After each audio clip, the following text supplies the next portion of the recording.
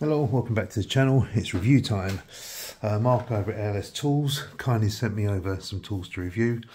So this is going to be the first one of the tools that I'm going to review, which is going to be this. Okay. For you guys in the States, might not be anything for you. This is for like a curtain lock. I think Australia use curtain locks as well, so this might be for you guys over there. I'm not sure. Please comment below any other countries that might have curtain locks.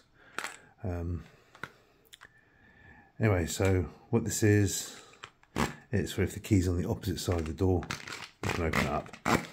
So, out the box, have the tool. Must say, very nice finish, nice feel. Knurling's nice, doesn't cut into your hands, but it does grip. You do get grip out of it. This is a 7 gauge. Nice little step there. It's quite clean, the edge there to grip in when you turn it. Same on this side. This is a 5 gauge. Same thing, nice square, grips in. You can tell it's ALS Tools. He's got his writing on it. See? The other thing you get is these little wings. You could call them flags. That turns into a vampire repellent tool. No. What these are for is if you have that door that's tight, fitted very tight, it gives you purchase to try and turn it. Or if maybe your hands aren't, if your hand's a little bit weaker, it'll help you turn the curtain round. Okay. So, well, what we want to do, we want to see this in action. Obviously, no point in reviewing it, you don't see it working.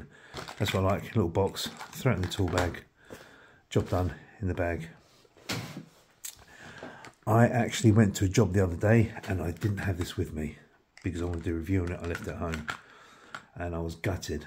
The job I went to was, this was a scenario, composite door, the cylinder failed, had a 2-star handle on it, key was stuck in the lock. I really didn't want to start messing around with it. It was, yeah, 3-star cylinder with a 2-star handle was not the best thing to work with. So I said to the lady, do you have a key for the garage? She said, yeah, I can open the garage. So she opened the garage. She said, but the problem is the key's on the inside of the door. Yes, you can still do it. It was a pain to try and do it. I mean, for the cost of what this is, to save you, it's literally seconds with a tool like this. It's worth it. I was gutted I didn't have it with me. So, yeah, so that'd be the scenario for me that I used it on. So it does come in very handy. Right, so let's have it sit in action. Let's pan up to here's one I made earlier. If I can get this to move without undoing. Oh, because it seems to be loosening off. Oh, here we go. Here we go, it's gone all floppy.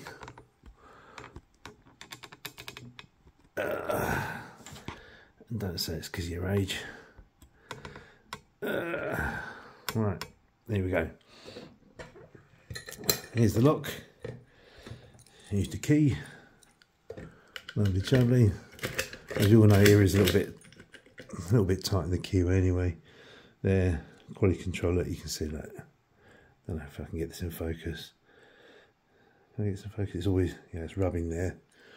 The quality control on here isn't amazing, but let's see it in action.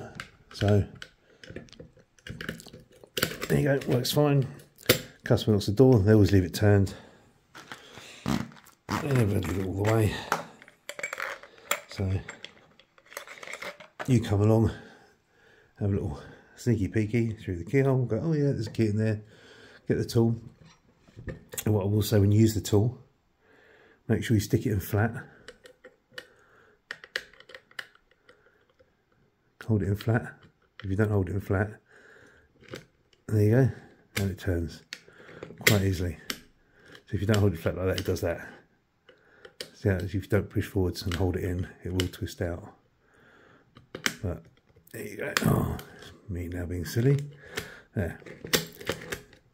So it does the job perfectly. And we'll do it again. you just got to push it in, make sure it's pushed in, and be the same with the other side. So yeah, you can see how quickly it is to open it, and obviously this side, let's be a bit funny about it. Do it the other way, so you can see it works on both sides. Again, we'll put this in, turn it, that easy. And you can turn it back, that easy. So yeah, this is the curtain turner from ALS Tools. Stick it back in the box, throw it in the tool bag. Well worth having. So that's a big thumbs up for me for this tool. And you ain't having it back, Mark. I'm going to put it in my tool bag. Cheers.